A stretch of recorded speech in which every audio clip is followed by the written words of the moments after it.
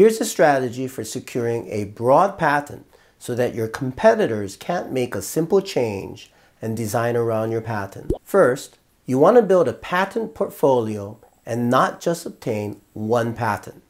This sounds expensive, but I'm going to show you my strategy on how to do so while on a tight budget. Oftentimes, when people think about patent protection, they think about the cost for the entire process. They think, they can't afford that. Let's just not get a patent. However, this would be an error. The patent process is a marathon. You should think about the timing of these costs because you'll spend your money over a long period of time. If it costs $60,000 to build a patent portfolio, but that money is spent over the course of 10 years, it becomes much more affordable. Let me explain in a little bit more detail. Your patent portfolio won't be built within the first few years. Rather, it'll be built over many years and possibly over 2 decades. You also won't file for multiple patents all at once. You'll go after them one at a time and one after the other. This way, the patent costs are stretched out over many years. Second, you'll want to spend your time and energy in getting patent protection on what I call the design constraints. Don't waste your money on protecting every little aspect of your idea. Spend it only on the important aspects.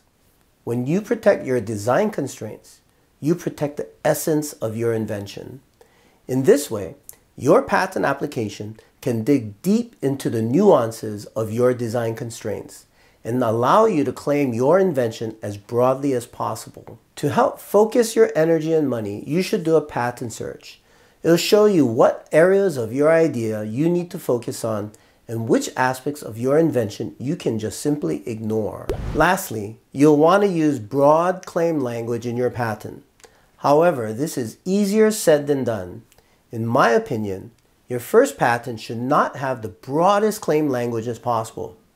Rather, the claim language should be broad enough to protect your field of use, or what we call your vertical market. If your claim language is so broad that it covers other vertical markets, then you generally will have a lot of rejections and spend a lot of time and money arguing with the examiner. Don't worry, as you build your portfolio, you have the chance to broaden your claim language so that it does cover other vertical markets.